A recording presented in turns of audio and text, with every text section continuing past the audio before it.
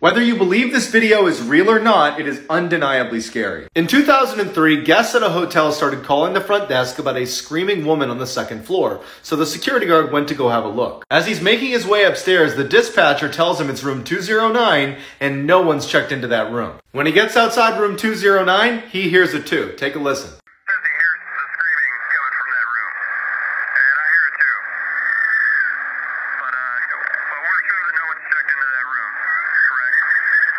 The security guard is visibly shaken, but finally musters the courage to go into the room to investigate, only to come out seconds later with a terrifying report. John wants you to call the police right now if you don't mind.